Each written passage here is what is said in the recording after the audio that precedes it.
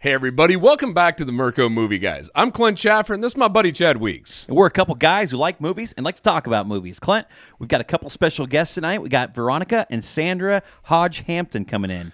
And we're going to be talking about their recently released short, Rosalind, and it is a very emotional story. So really looking forward to having this conversation, Chad. Absolutely. We can also talk a little bit about what it takes to become a director and a screenwriter, that sort of thing, how you get into that sort of space in the world. So this will be a really fun conversation. I'm looking forward to it. Yeah, absolutely. So with that, grab your popcorn, Fill up your drinks, and enjoy the show.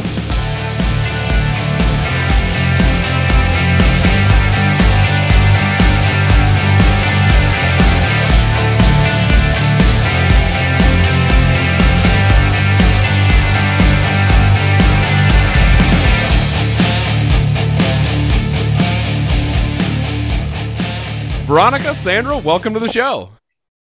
Thank you for having us. Yes, thank you so much. We're excited to be here. Yes. Yeah, thank you for taking time out of your busy schedule as well to jump on our little podcast here. We're excited to talk to both of you about your film and your backgrounds, and this is just going to be a fun conversation. Absolutely. I'm really excited about this. And it's I don't call it a little podcast because you guys are starting to have some big people on. So I don't call it a little podcast. Yeah, there you go. I appreciate that. That calls for a high five. It does. You get some good numbers. Yeah. Yeah, thank you. Thank you. So as far as for introduction to our listeners, how about Veronica, you want to kick us off and give us a little background on what you do and how you got started, and then we'll kick it over to Sandra. Okay. Well, I am currently a first assistant director, trying to transition into being a director. I've been in the film business since 1989. Y'all can do the math. I got into the business coincidentally, kind of ties in with the short film that you saw. My partner was an AD when I met her in 1989, and she introduced me to the film business. A bit reluctantly, because I wanted to be a social worker, because I thought that was more meaningful. Needless to say, I used those same gifts in the film business. Yeah, I can see that. So started out as a production assistant, worked my way up into getting into the Directors Guild of America. Was very thrilled with that. And then worked up to being a first assistant director. I've been a first AD for several years now, probably at least a decade. It's very rewarding. It's an extremely difficult job, but we get to do a lot of cool stuff. Especially, I do a lot of action, so blowing up things and chases and people swinging from wires, and it's super exciting. Could you go into that a little bit deeper and just tell me like what a first director does there, so you can first assistant director, I think it was. Yeah. Yes. The title was when there's usually 3 assistant directors on any given project. You have the second, a key second, and then the first AD. Perfect. They all have different functions, but they all come with different levels of responsibility. Mine is the most out of those 3 job positions. But when I'm hired, I'm usually hired by producers, UPMs, unit production managers, and or directors that will choose, no, I want to work with Veronica. Once I accept the job, I will take the script and I will break it down. I turn it into a massive puzzle. And I find the best way that I feel that we can shoot it. In my mind, I think of crew morale and rest, which are super important. Because with having rest and good crew morale, you have less accidents. So super, super important. And which is even more so nowadays because people get injured and it's usually from exhaustion. So once I've turned it into a schedule, my key second and I will work together to disperse that information to everybody. So everybody knows, okay, this is what we're doing. This is the first day of shooting. These are the actors that are working. This is the scenes that we're doing. This is how much I think we need per scene as far as time goes. And typically a filming day is 12 and a half hours, half hour for lunch. And sometimes there's a couple of days in there where it might be a little long because we're at a specific location that maybe is so expensive that we got to cram it all in that one day. Whatever scenes belong in that particular location, we're going to cram it in there and shoot it.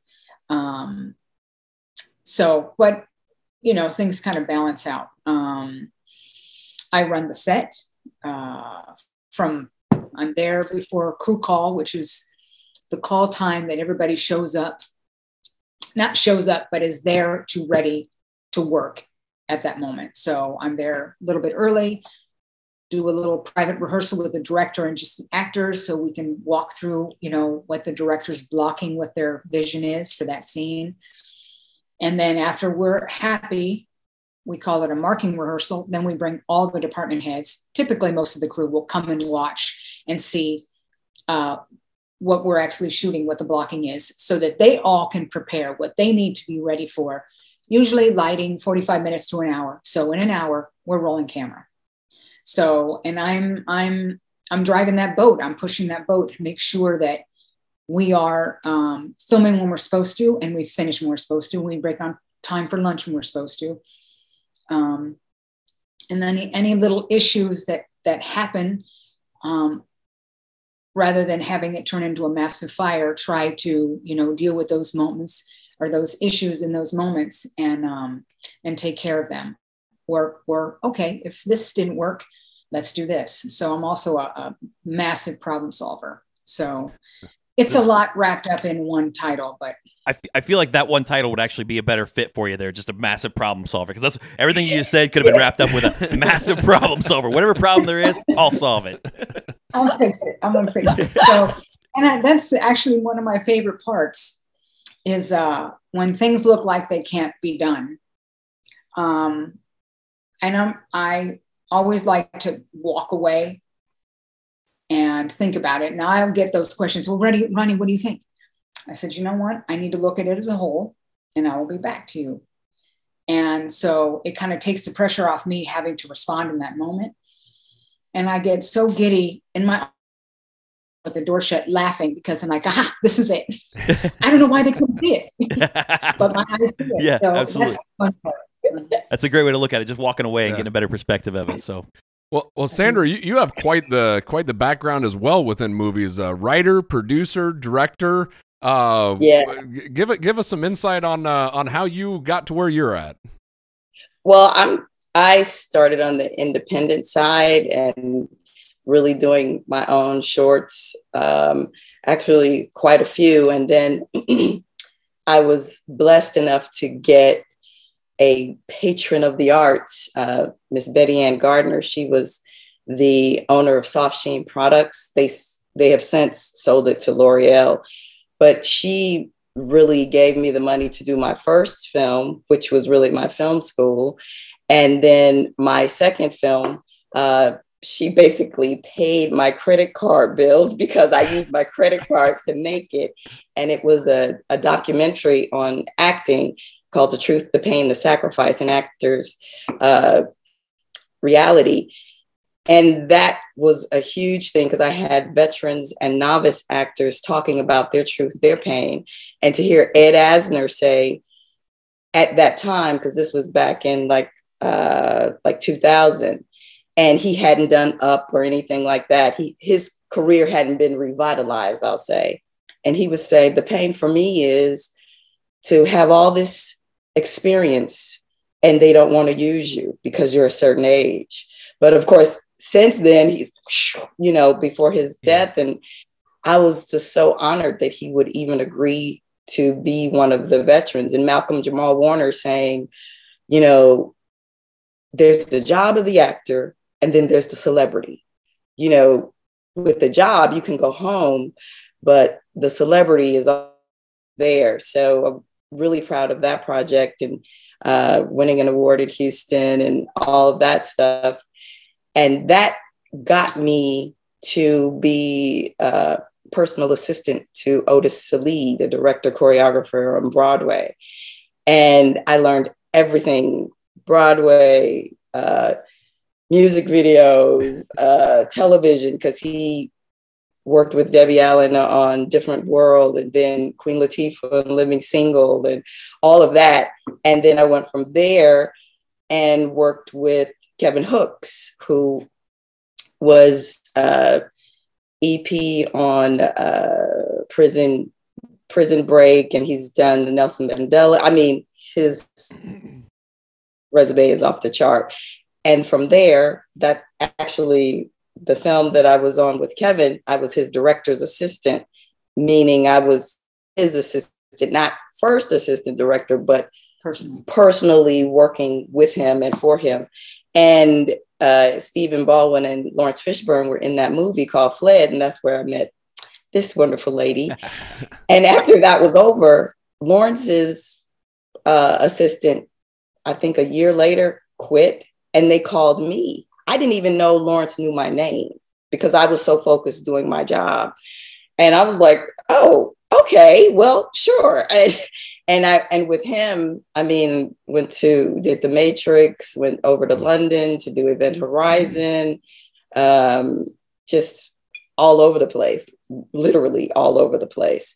And then I went out on my own, and that's when I did the documentary and some other shorts. And when my wife wanted to write the story about Rosalind, I was like, okay, well, write some things down and I'll take it from there. And she wasn't quite ready yet, so I just let her take her time. And then when she was ready, 8 years of time. 8 years of time. That's how long it took. I can imagine that would take some time. Yeah.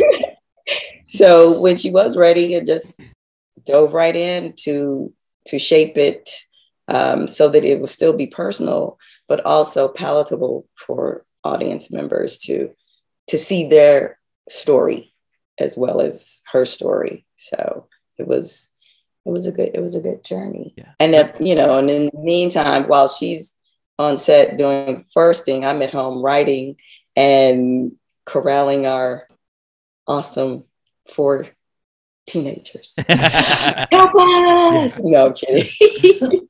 Send help. No. No.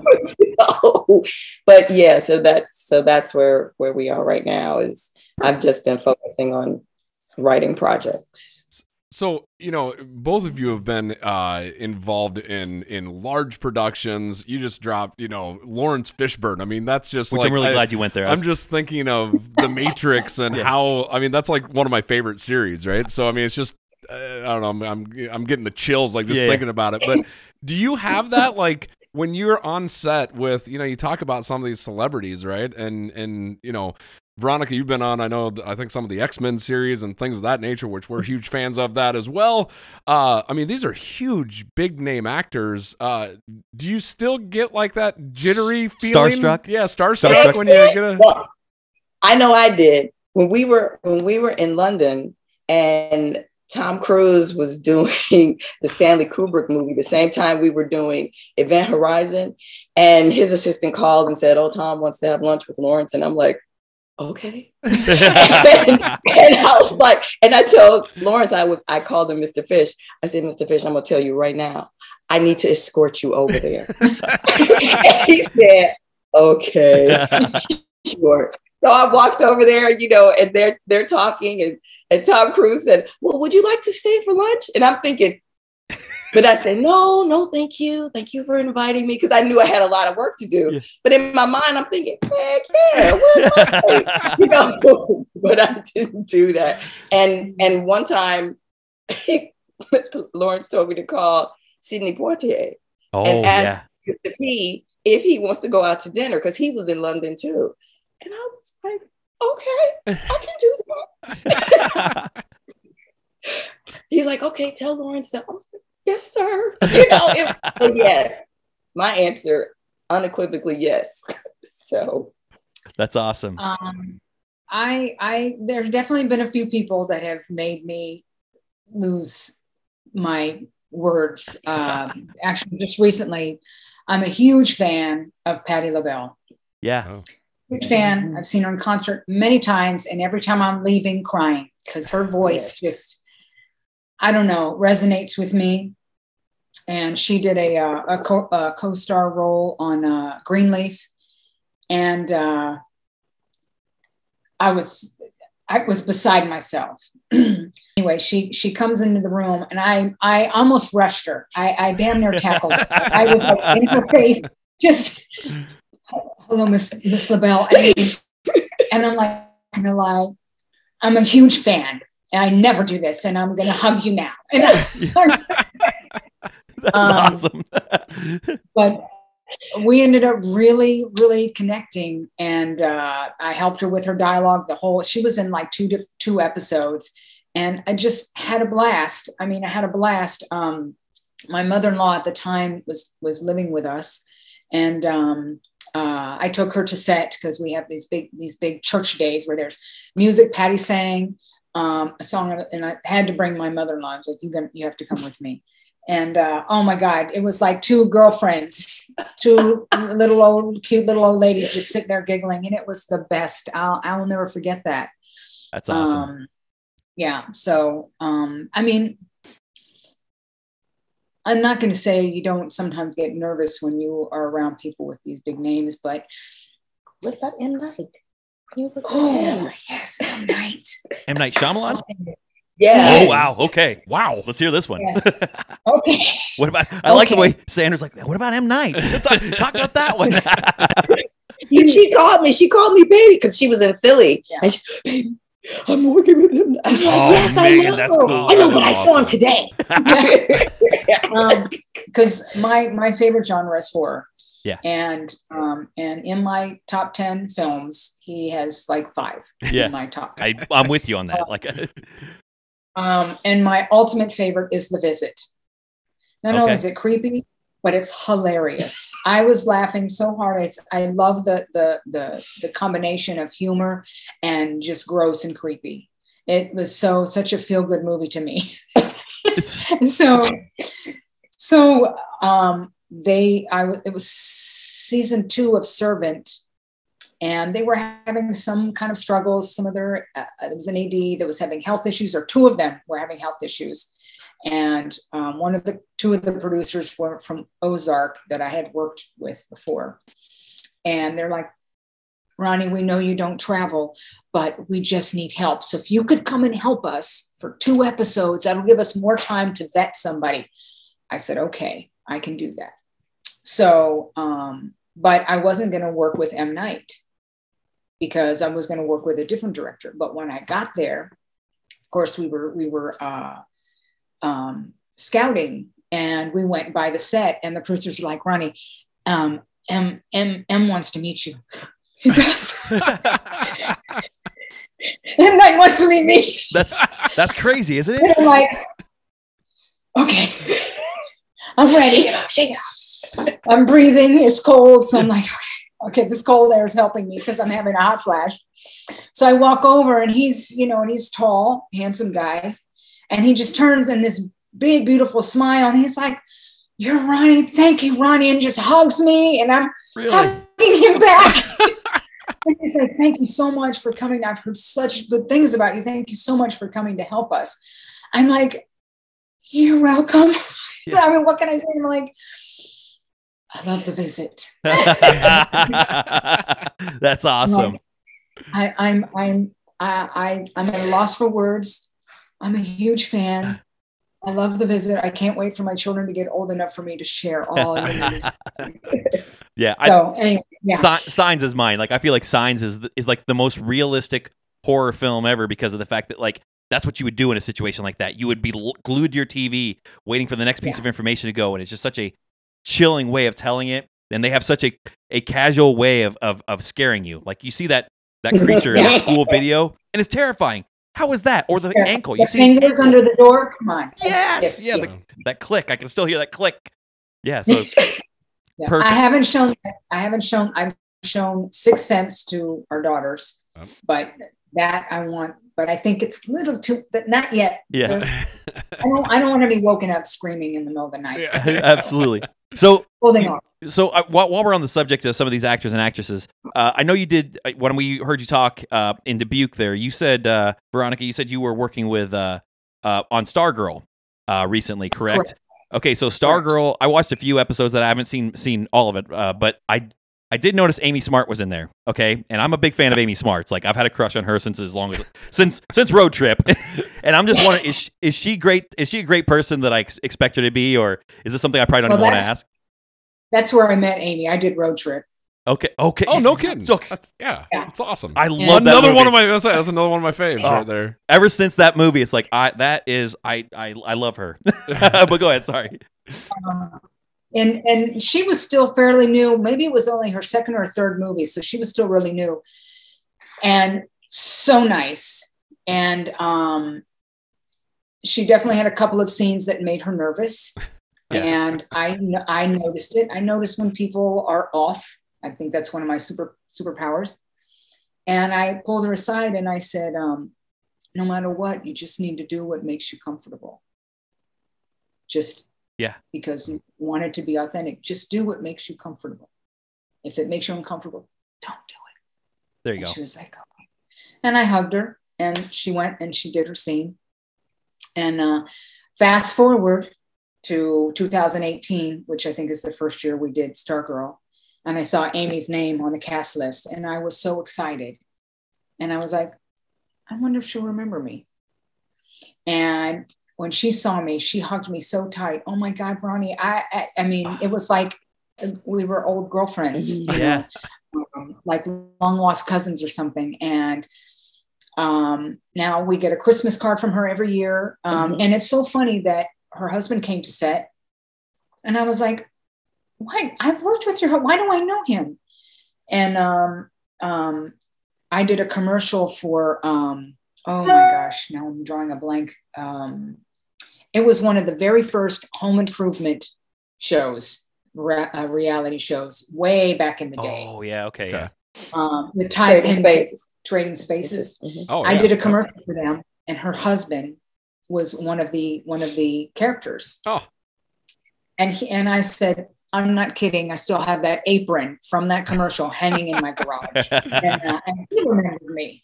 And it was just, I'm like, of course you two. They're so sweet and so real. And Amy is just the loveliest human being, very caring, conscientious, kind, on time, and just ready to go, prepared. It's yeah.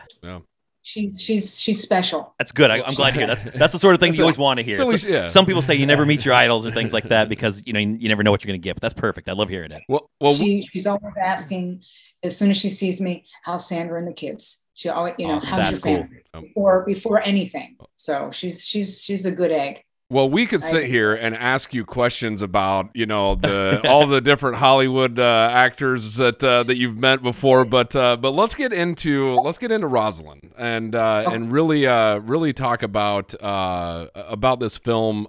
This was, Chad and I have both watched it a couple times now, and absolutely amazing work, and the story behind it. We got to hear your story, I guess, before we watched it, which I think was even more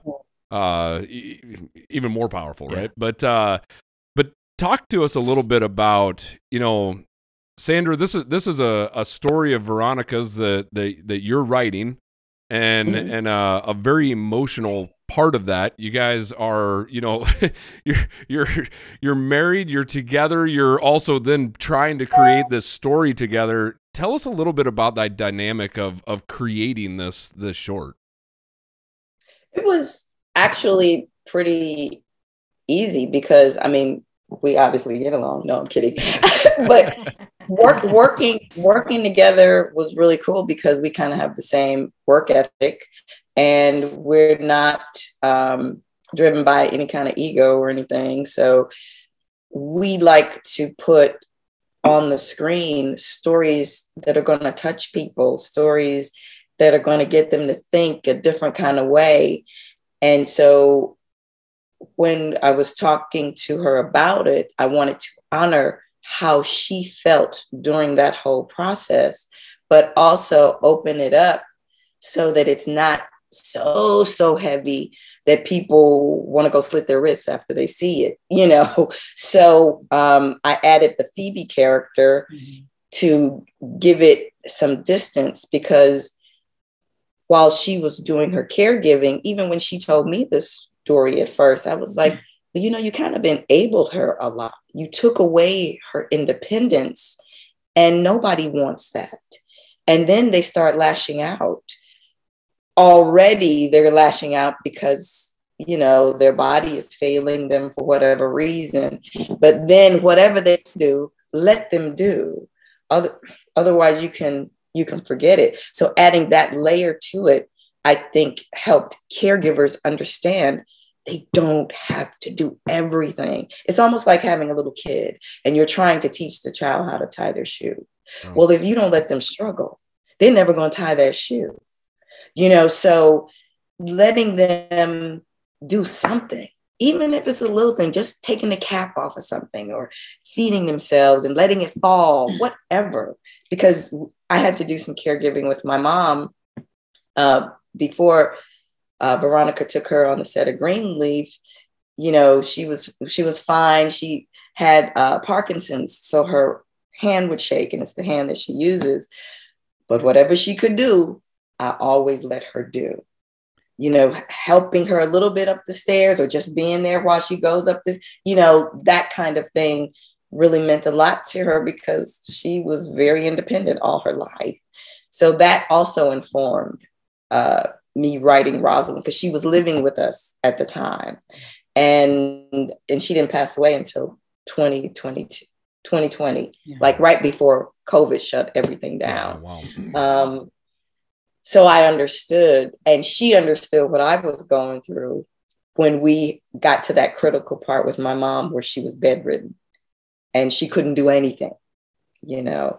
And sometimes those days were very tough for me because I'm used to seeing her so vibrant and, you know, taking on the world. So Rosalind was really a labor of love for everyone, not just in front of the camera, but behind the camera too. And those pictures that you see in the therapy room, those are all pictures from the cast and the crew of people who've died from cancer. Yeah. Real people, That's cool. For real. And you guys focused in on that too, and I noticed that there was a moment where you kind of lingered on that scene. That's very cool that you brought that to light, because I didn't know that. Sandra, I'm really glad that you went that direction, because when there was a line in there that says, "You never had the patience to let me try," and my wife, who was there with me, said the same thing. She said exactly what you did. She's like it's like a little kid too. If you don't let them try to do things, they'll never learn how to do it. And it's like, I'm so glad, because this is the second time that we've had one of these conversations where my wife is vibing with the director or the writer or whatever. So it's cool. I'm very lucky to have her. So I'm really glad that you brought that up. Oh, good. And I didn't see it. I didn't see that. And I will tell you, when Sandra and I reconnected and decided we were going to build this life together, I was still in a very dark place in mourning. So she actually helped me go through my healing. I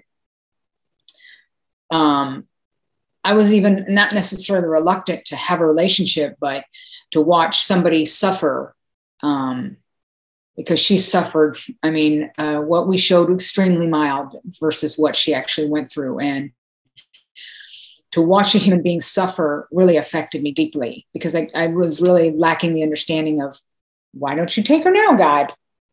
She's not coming back from this, you know? So I really struggled of what to do with all of that, those feelings. And not only did Sandra help me process it, but she watched, so she knew exactly how I felt. So I feel like that made it easier for her to be able to put that on paper, because she watched it through me, you know, or things that would trigger me and I would just lose it. So it made it seem very real. So, go ahead. So that's a question that I kind of have for both of you. Did you gain any insight on each other from both having this movie? Like when Sandra wrote this, Veronica, did you get an insight of how she saw you or how she saw this situation? And same thing with Sandra. Did you kind of get a chance to look back and say, this is the way I want to vocalize this, or I want to write this down, this, that sort of thing? Did you guys get that kind of insight with each other on how both of you were viewing this as it was going down? I'll go. The enabling, I never saw it. Oh, wow. And she started talking about it. I never thought that that's what I was doing, because her illness and her pain were exponential. I mean, it was just, but so I'm just going to go in and do. And so that gradual of her losing her ability to do things, I probably took it away. Yeah. So, but I still didn't see it until she started talking to me about it. Well, so for me, I was kind of giving her a perspective from the outside looking in, but still caring about both of the people, because that's a hard thing to watch and a hard thing to go through. So so really the Phoebe character is really my perspective of the whole thing, and kind of what I said to her, not verbatim, but kind of like, it's like, snap out of it, because sometimes she would get lost in it. And it's like, you have to come back because you are still here. So be here now, and heal, but be here, so. We had a phone call because Sandra was living in LA and I was living in Atlanta when we reconnected. And I was having and this was, oh my gosh, it hadn't even been maybe within, 4 or 5 months where we'd really reconnected on the phone, and we hadn't seen each other yet. And I was just having one of my anxietous moments and just spinning. And she was like, I don't give a about what you're feeling and what you're saying. And I just pulled the phone away and was like, but it stopped me. And I was like, well, that wasn't very nice. It's a tough love. She was like, sorry, but you were losing. Right. And all of a sudden I could breathe and it was fine. And it sounds like she Phoebe'd you. Yes, that's exactly what it sounds like. Yeah, I did. She so did. So in those moments, I'm laughing because I'm like, that's my wife. Yeah. That's great. She was able to see, because she met me years ago. So she met me before I was,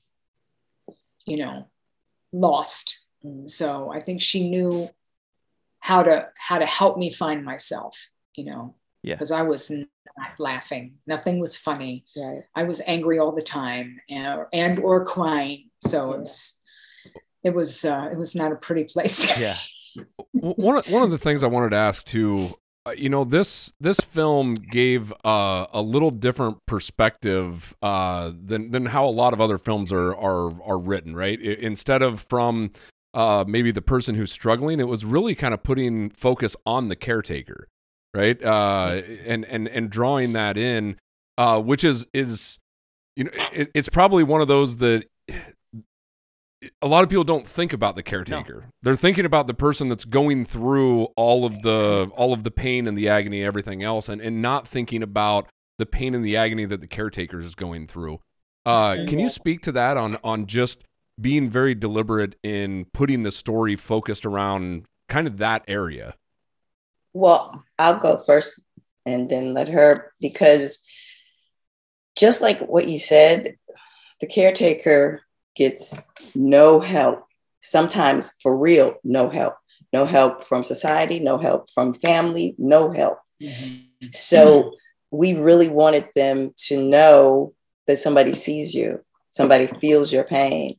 And even at the end of the movie, our friend Teresa, she had been taking care of her mom and literally died, like a month after her mother died. Barely 2 months. Oh, wow. Barely 2 months. And it was so, And she was so sick. And knowing her, and she's maybe about 10 years older than me, knowing her, and she was also in the film business. Yeah.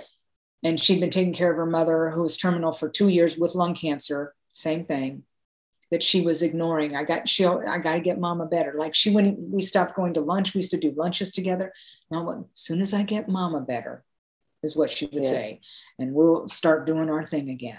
And literally right after her mom died, pow, she was gone. And we were getting ready to shoot Rosalind.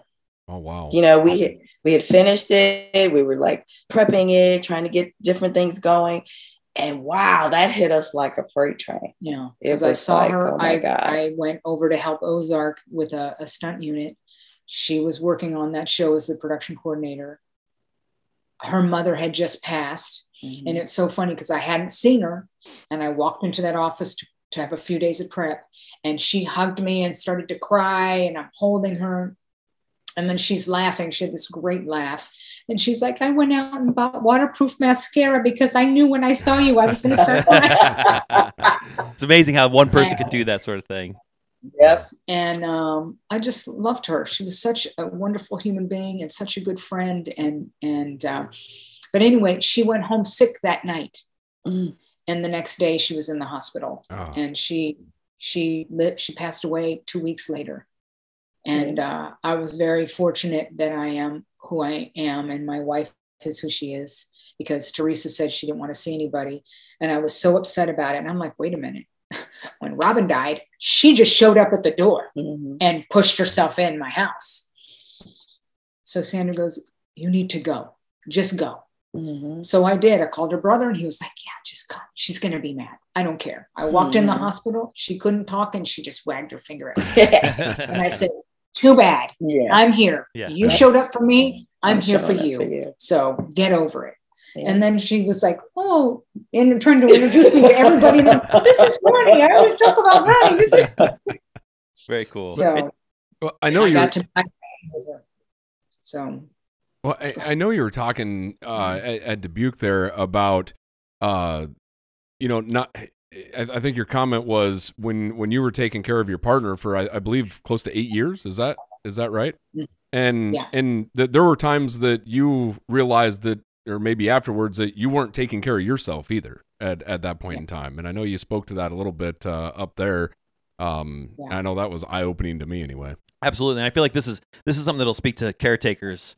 Because again, like Clint said, you don't really get to see this side of the story, and it goes to a very dark place. And I think that the caretakers are kind of that forgotten person. I feel like this really covers that. It'll speak to a lot of people that didn't even know that they needed to be spoken to, and I think that's very cool. Another thing Clint mentioned was the characters, the cast. You had he mentioned this in Dubuque. You guys had you knew the cast very well, which made this a easier transition. Is that correct? To try and pull off what you were looking for with your characters and stuff like that. Is that correct? That is correct. Yeah. It was pretty easy casting. We did Phoebe, we knew who that was going to be. It was an actress that I was working with currently at that time and had worked with her for a few years, and we had developed a nice friendship. And so it was a no-brainer. And she was like, I'll make myself available, whatever. Yeah. And then we had a casting. We had a casting, and I think there were 3 or 4 girls that we read, but it ended up Maria and Erica happened to be already best friends and had been. And we didn't know that. Yeah. Because they came to audition on separate days. So when we cast them and then found out, they're best friends for real. And you found out after you cast them. Oh, that's awesome. Yeah. That is amazing.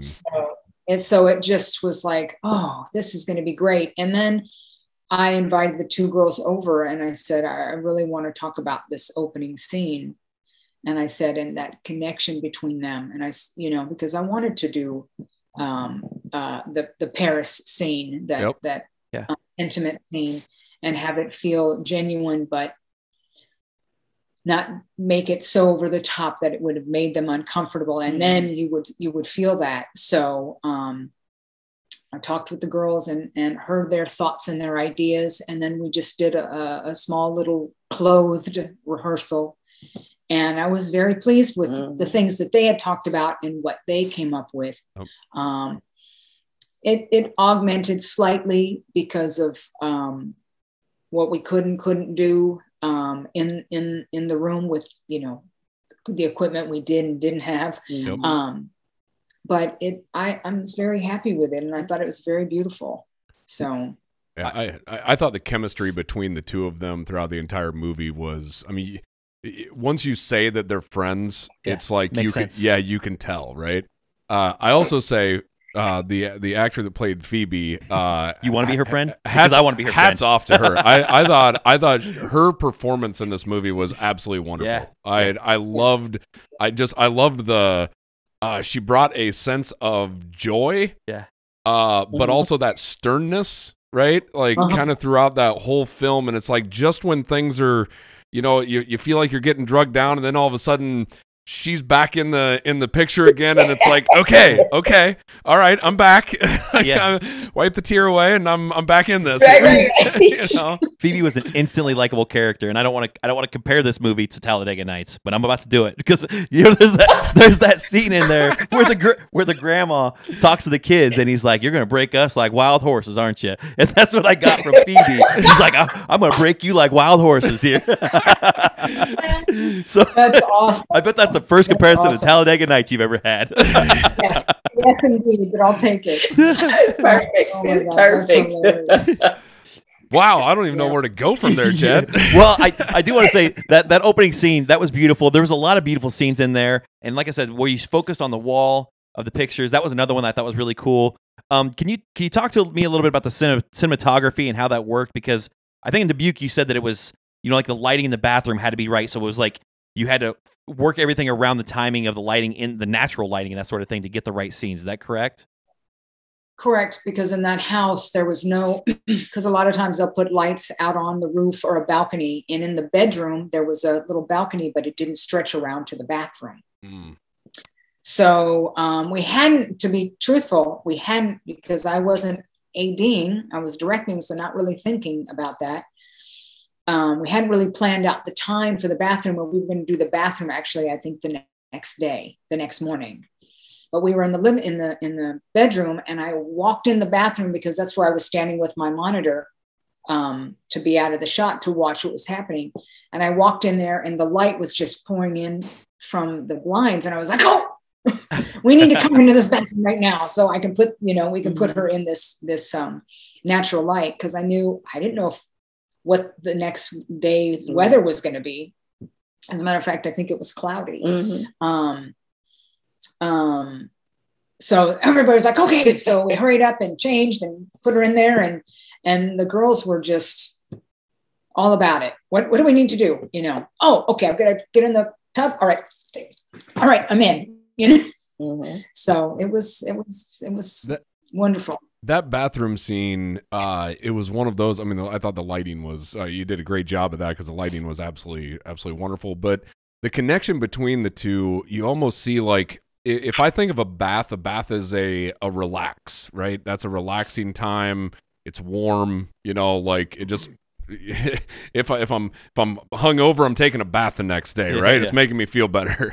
And when I'm watching that scene, you can almost see that, like, she's in pain, right, during that. And it's like that I felt was a touching moment, because it's like a thing that's supposed to be relaxing to nearly everybody, right, is not relaxing to her. And I don't, it hit me, and I don't know if that was intentional or how they, how that was written, but I at least that's what I took away from that moment.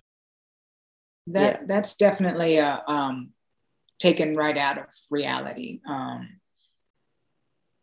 The warmth of the water soothed her pain, but touching her at all, her skin, she was always on fire. So she was always in pain. And I did that. I put her in the tub 3 times a day. Sorry. Oh, wow. Because it would help it would help her, but it was just hard. It was hard to get her in the tub. It was hard to get her out of the tub. I couldn't dry her with a towel. I had to dry her with a hair dryer because she couldn't take even being rubbed with a towel, even pat dried with a towel. So, so that's why I wanted to put that in there. So you mentioned at the beginning of the movie, there was a voiceover that talked about God was trying you and all this stuff. I can't remember the exact quote, but I'm sure you know what I'm talking about. I know the answer to this, but I'm sure this tested your faith. And can you talk a little bit about that and like how that mental, because I know that was a strong factor for the movie and stuff like that. So how did that play in for you during these times? I've definitely talked with Sandra about this, because being with my wife's spirituality is forefront. It's everything. That's first, and everything else is behind that. And I didn't have time for myself. I didn't have time to sit and have a conversation with God. I didn't have the brain space. I was just working hard, trying not to kill her, with the medication and the morphine, the amount of morphine that I was giving her. But there were these epiphanies that I had along the way that made me feel like, I got you. I had to drive. It took 45 minutes to get to Emory Hospital. And we went there every Friday, and we'd be there for 12 hours of her therapy, her chemotherapy or other drug medication therapies. And if the car bumped, or if I slowed down too fast, it all hurt her. So I would pray about getting green lights for 45 minutes. And every Friday I would have a green light at every intersection. No kidding. That is awesome. That's a cool. Yeah. Mm-hmm. So I would pray about it. God, I need those green lights tomorrow. And then a therapist that I finally was able to talk Robin into going to help her process where she is, where she's going, and help us communicate, because it did get pretty hairy. And this woman said to me, her name is Jill Kahn. She said to me one day, because she saw me too. She just didn't see her. She saw me too. And I needed that. And she told me one day, she said, breathe in, believe in. And that just was like, of course, I need to breathe, and I need to know that he's there. So I wrote that down. And in my kitchen, almost everywhere I was on that main floor, I always had to be able to see her, because she had a hard time projecting because her throat was being affected by chemo and the medication. And so everything was figured so I could see her from wherever I was, whether I was preparing her food or medication or whatnot. But on this one door that I had it kind of slightly ajar so I could still see in, but on the door, I wrote that. So every time, wherever I looked, I could see that sign and her. And I'll tell you, I probably stared at that a million times in those 8 years. And that quote just, I just choke up now, just even thinking about it. Just help remind me, he's there, those green lights, and some other massive epiphanies that I had questioned. God, why did you do that to me then? Why did I go through that experience? Oh, fast forward 20 years. I'm using that now for this experience. Why, there's a whole other story to that, but it was constant little moments. The night she passed away, this is another thing. My younger sister would try and help as much as she could. But the day that hospice came in, we had a nurse that we knew, and she came in and she says, Robin's not going to live another 24 hours. And I was so stuck into, well, this is what I'm doing for the rest of my life. I'm going to take care of her for the rest of my life. This is it. I never saw that she was actually going to die. Although I knew she was going to die, but I didn't. And it really hit me like, no, she's going to bounce back like she did last year. And the nurse was like, no, honey, not this time. So they gave me different medication that you give to somebody that's about to go.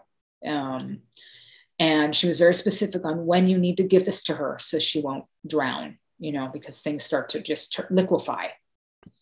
So I'm getting all this information. My sister comes over and I'm like this, I'm just don't know what to do. So that night, my sister I was laying on the couch and I had Robin in the hospital bed and she hadn't spoken in hours. And I'm laying down and my sister had a little blow up bed by my feet. And she sat up and she was like, what? And I said, sis, I'm not talking. I'm trying to sleep. Because I knew we had like 4 or 5 hours before I needed to medicate her. And she goes, you don't hear that? And I said, hear what? And we lived on a very kind of quiet residential street with a lot of young children. So by 8 o'clock, it was dead silent in our neighborhood. Yeah. And I said, sis, I hear nothing. She goes, you don't hear all that talking? Like I hear all these conversations, but she couldn't make out what they were saying. I was like, well, sis, I don't hear anything. She's like, okay. So she laid down, I laid down. And 2 seconds later, I sat up. Sis, do you hear that choir? I could hear a choir. You're kidding me. I could hear a choir singing. And my sister's like, I don't hear it. I'm like, I hear a whole choir. like they were outside, playing in the yard. And she's like, I don't hear it. I'm like, okay, that's all right. I'm like, I can't sleep now. So let's watch Robin's favorite movie. Maybe that'll be soothing for her. Yeah. So put it on. And we sat there and then it was time to give her her medication. And I gave it to her and, was holding her. And I finally said, it's okay if you go. And she hadn't spoke in hours. I mean, like probably 1 foot over. And she went, uh-huh. And then she went. Wow. Like she was just waiting, for me to say that. But those moments were, yeah. And even earlier that day, I actually had told Sandra this. Earlier that day, from the same spot in the kitchen, if I leaned over, I could see the front door. And our door was like a heavy, solid wood door. And you could hear it when it opened. And that door opened so many times during that day, but it didn't open. So it was almost like spirits were just lining up, coming in, her ancestors, her family, her, her father, her sister, and I just kept, okay, come on in. And I just started saying that, come on in, because I knew there's no human at that door. These spirits are coming in that door. Yeah. And it was, I'm not going to lie, I feel stuff like that all the time. So it just was like, okay, good. I'm glad somebody's here to come and be with her because absolutely nobody came. Nobody came to see her. No family. Well, one niece, but it was it was not. I say you called that out in towards the end of Rosalind, right? And saying that, because I remember the line of I'm the only one that has been here, and through everything, right? Through thick and thin, and nobody else has been here, and it sounds like that came from your story as well. Yeah. And when Sandra wrote that, and she was like, "Babe, I want you to read this." I was on the floor because it couldn't have been more true. I mean, and that's which made me so sad for her. It made me, that's what really hurt me the most. Not that I don't need your help. But she needs to know. She needed to have that extra love. She needed to feel seen and that she was important enough to, I'm going to come and see you. And it's an incredible and I first off I just want to say thank you for sharing that and like being so open about it and like because this is a story that not many people get to see and that sort of thing. So I really appreciate both of you being so open about this and just talking about it, because that's, like I said, that's going to be therapeutic for somebody out there this season. I'm sure there are people that are going to respond to that and be like, wow, I needed this. I needed to see this. I needed to see, like I said, when I was watching it, there was a lot of stuff that I didn't expect. I didn't think about the fact that, the caretaker and all that stuff. I didn't think about the enabling. There was a lot of stuff there that I just wasn't prepared for, and it took that turn. That's very cool, and I really appreciate you doing that. Well, I'm very honored that you guys saw that it was important, and that, I mean, it's definitely not, it's not action, it's not cool, it's not, it's deep. But everybody goes through some form of experience like this. And I feel if we talk more about it and definitely shining a light on the caregiver, because in my journey of going from hospital to doctors, doctor's appointments, this and that, they do, take care of yourself, the caregivers, they tend to die, and I didn't really take it seriously until it was really I mean, I'm lucky I have this much hair on my head. I was damn near bald when Sandra came back into my life, and she's like, we're going to fix that. We're going to fix that hair, babe. And even my hairdresser was like, what are you doing? Your hair is just getting thicker and thicker. It's like, well, I'm not depressed. But my whole body just went kookaloo, Yeah. But to help other people see that there's a way out of that. Absolutely. Well, you talked about the action movies and stuff like that. I do want to ask, because this is something I like to ask our guests. But for both of you, if you had one movie to recommend, like a movie that says, if it's just a random movie fan, you're like, you've got to see this movie.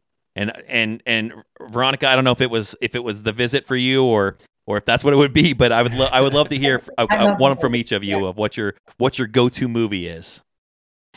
My go-to movie is The Godfather. Hands down. That's a flex right there. That's what that is. I'm starting at the top and I'm not going anywhere from that, but there. Oh, I mean, everything, music, cast, absolutely, production design, direction, writing, everything. Oh, okay, I'm sorry. That's all right. That is a work of art, and I totally agree. Yes. Yeah. So, Veronica, would yours be The Visit then?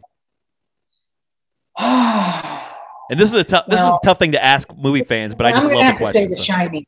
I'm going to have to say The Shining. The Shining. Yeah. Oh, so here's the difference between you and I, Veronica. Is The Shining is one of the only Stephen King adaptations that I don't love. Like I've never, and I think it was because I watched it so late in life that like it'd been out, and I love Jack Nicholson's role. I loved it, but it just wasn't for me. And my mom, who's a big horror fan and big Stephen King fan, got me into this.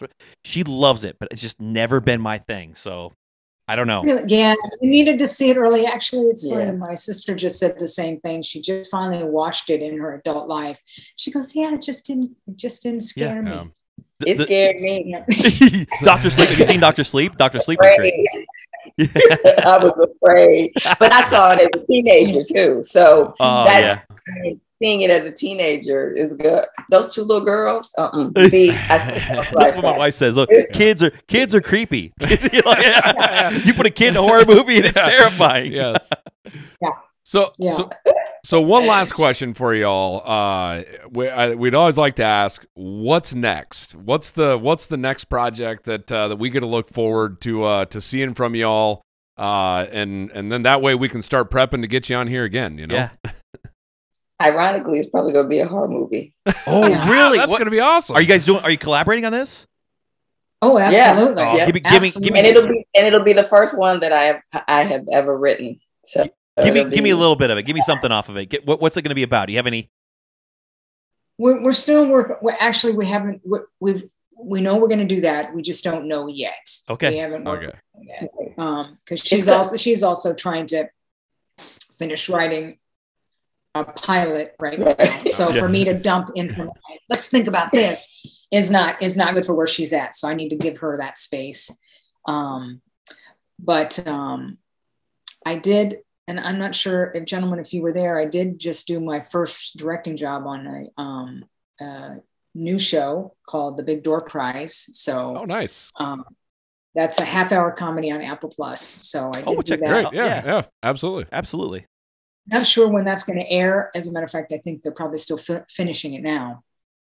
But and then anything past that, I can't mention because it's not greenlit yet. Oh, okay, perfect. Nope. Right. Well, I would just like to say congratulations again on making Rosalind. Absolutely beautiful film. And thank you so much again for taking time out of your schedules to come here and have a chat with us. So thank you. Yeah, and truly, like I said, just opening up like this is I love that. I love that it's a very open conversation. Very cool. I appreciate it from both of you ladies. Well, you both made it super easy. Super easy. Thank you for awesome. You guys were so kind in Iowa. And I was like, babe, these two guys, we got to talk to them. Well, that's awesome. I love hearing that too. All right. Well, thank you. Yep. Well, thank you. Hey, just another thanks to Sandra and Veronica for coming on our podcast here and having a, really a great conversation around a roller coaster of a conversation, because that went like we had all the emotions in there. There was sadness, laughed, we cried, we did it all right that's there. That's exactly right. And that's perfect. That's what we need to be doing. I love it. Rosalind is just an absolute beautiful film. Chad and I would urge you to go see it. Actually, here's their website right here that you can end up going and checking out all of their work. And looking forward to this horror film that they're putting together. Me too, man. Like a horror film, I'm in. That's going to be exciting because Sandra's writing is going to be great for that. And yeah, absolutely. I can't wait to see.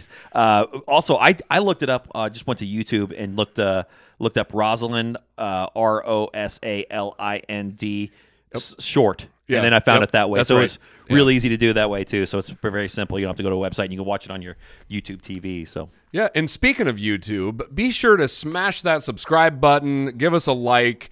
Ring the bell to get notified. And the follow button. We need to get follow. I know. That's what I'm saying. Subscribe. Punch that subscribe button. So, all right. Well, with that, the credits are rolling. The lights are coming on. That's the end of the show.